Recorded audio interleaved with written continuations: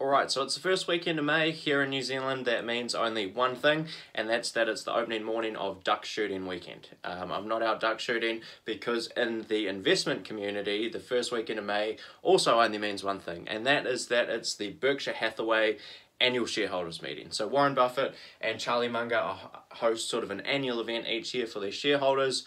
Over a big weekend, it turns into sort of a half shareholder meeting, half just big expo of all the Berkshire Hathaway companies, and there's always some really interesting questions and discussions that come out of it. So one of the things that Warren Buffett and Charlie Munger are famous for at these investment meetings is actually spending a very small amount of time talking about the actual business of Berkshire Hathaway. So it's a laughably short period of time where they actually talk about formal business right at the start of the meeting, and what they actually do is for the rest of the session they basically just open the floor up for questions. So if shareholders have questions that they really want to ask Warren Buffett or Charlie Munger directly, they can go ahead and do that. There's always some very interesting discussions that sort of come out of it. So one of the things that really caught my attention, and one of the things that Buffett has said a couple of times over the last couple of days,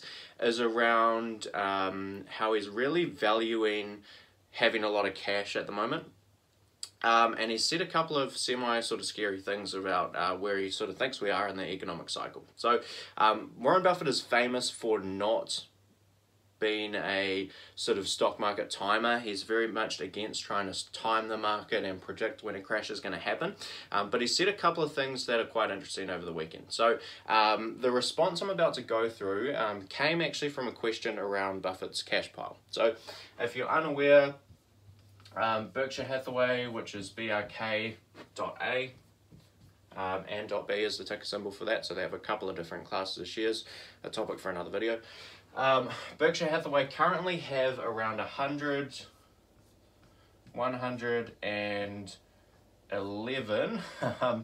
billion in cash. It's far more cash than the company has ever held.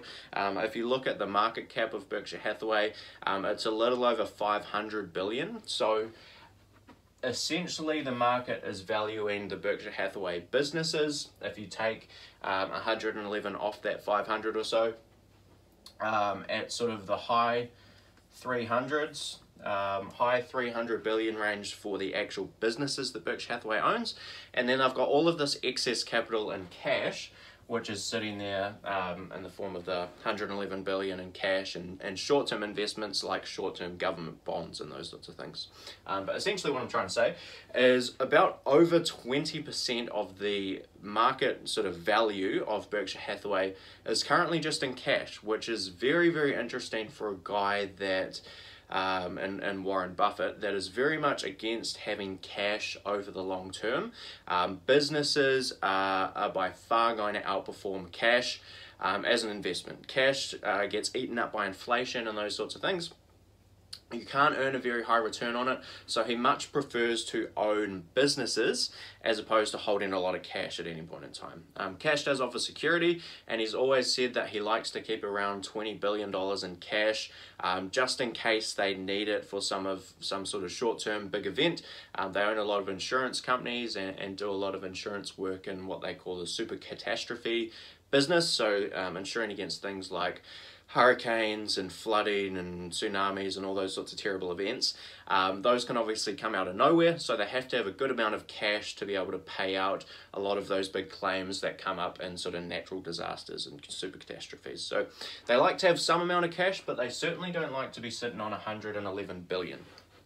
And a question rather that came from the audience today was, Warren Buffett is a big proponent of index investing. So buying into things like an S&P 500 fund that are just going to track the market over time, not necessarily picking individual companies if you're not familiar and not sort of educated in that area.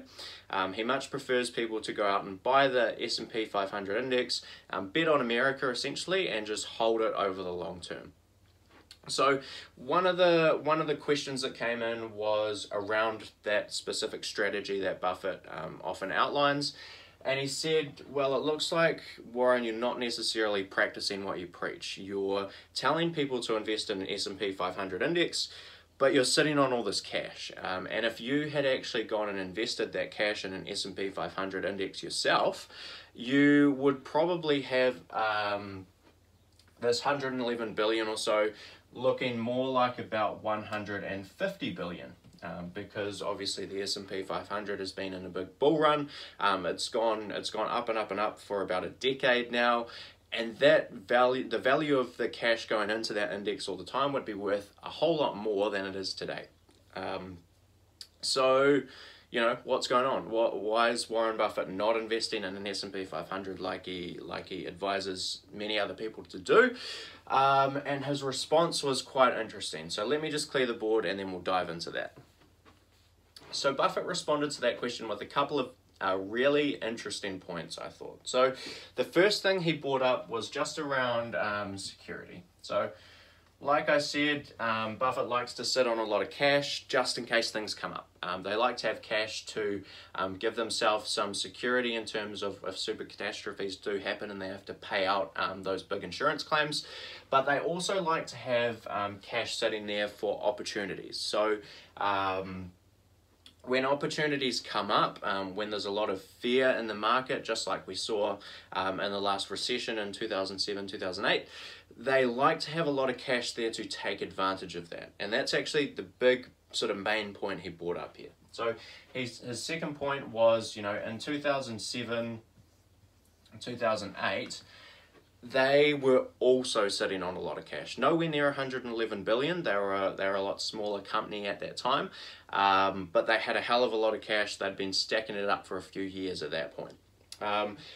And this is something that Buffett's actually done repeatedly over many business cycles. He did this in the very early 2000s during the tech bubble, where many companies were massively overvalued. He was starting to sell any positions that he felt he could sell. He's, like I said in some previous videos, he's not a big seller of stocks anymore. So he was mainly doing a lot of holding of those positions and just stacking up the cash that his operating businesses were giving him and stacking up the cash that the dividends coming off his equity portfolios were giving him as well. So he said, you know, hindsight's a great thing, and if we look back on the previous 10 years, then yes, you know, it's obvious I should have invested in the S&P 500. And possibly as a small investor, that's a good thing to do. But there's some practical things that stop him from doing that. So when you're trying to deploy $100 billion plus into an index fund, there's some practical things that make that very difficult. That's massive buying pressure on sort of the whole market. So it's not something he necessarily wants to do. It'd take him quite a bit of time to get into it. And, you know, one of the key things he would want to do if he did go down that track and invest in an index fund is he'd want to be able to get out of that index fund very quickly if better opportunities came up to buy individual companies. And that's basically just something he can't do with the size of Berkshire Hathaway. So that's the first thing. And as you remember, in 2007, 2008, we were at sort of peak stock market levels before the Great Recession. We had massive drops. So there were many stocks, on average, I think we were down right around 50%. Across the entire market at kind of the bottom, peak pessimism, as Buffett likes to call it. And, you know, what he was saying is these things are bound to happen again. Every now and again, it rains gold. So the figures he actually said were in the next 25 to 30 years, it's going to rain gold probably 2 to 3 times.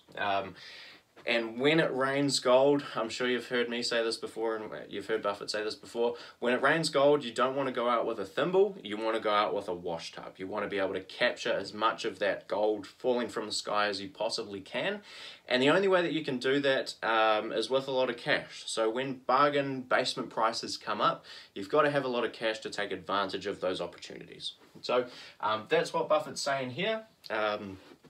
He likes to have a lot of cash for when those opportunities come up.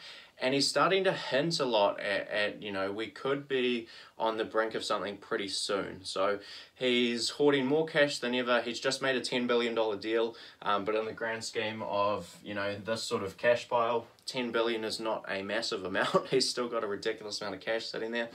And he's ready and kind of camped out for when this opportunity comes along. So let me clear the board again, and we'll get into a couple of last things. So the final thing I want to talk about that Buffett's brought up this last weekend is an interview he actually did with Becky Quick the night before the Berkshire Hathaway annual meeting. So something that Becky Quick asked him, or something that Buffett actually brought up, was around the current economic conditions. So if you're unfamiliar with some of the fundamental economic conditions that we're in at the moment, particularly in the United States, I'll quickly run you through them. So we're currently at very low unemployment,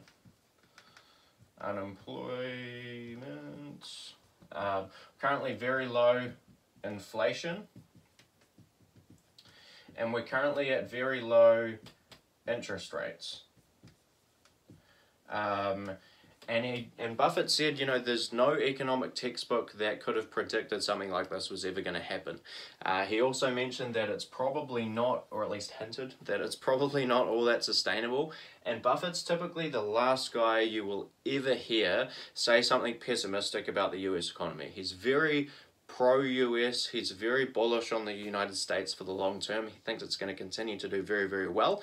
So to hear him be a bit more pessimistic about, you know, the unsustainability of the current landscape in the US was very, very interesting. So that's what I've taken away from this Berkshire Hathaway weekend. I'm going to continue to watch the rest of the Q&As that that have come through this weekend. I haven't watched them all yet. So there's some interesting things that I've found so far, but definitely we'll be looking at some of those a bit further. So let me know what you guys think in the comments below. Are you guys camped out in a bit of cash as well?